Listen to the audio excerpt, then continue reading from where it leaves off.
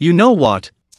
This is a private DNS setting on Android, where it can block all the ads when you browse on Google Chrome. However, it doesn't work. I tried to open a website with lots of ads, and it turns out the ads still appear.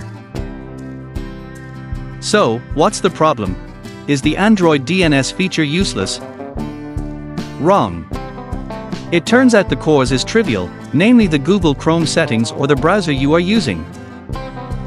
Try to open your Chrome browser settings. Then open the Privacy and Security menu. After that, in the Security section, tap the Use Secure DNS option. Well, the reason why your DNS doesn't work is because Chrome prefers to use DNS from other services, and not the DNS you have. Therefore, you just select the Use Your Current Service Provider option, so that Chrome returns to using the DNS you have. Now, restart your Chrome browser.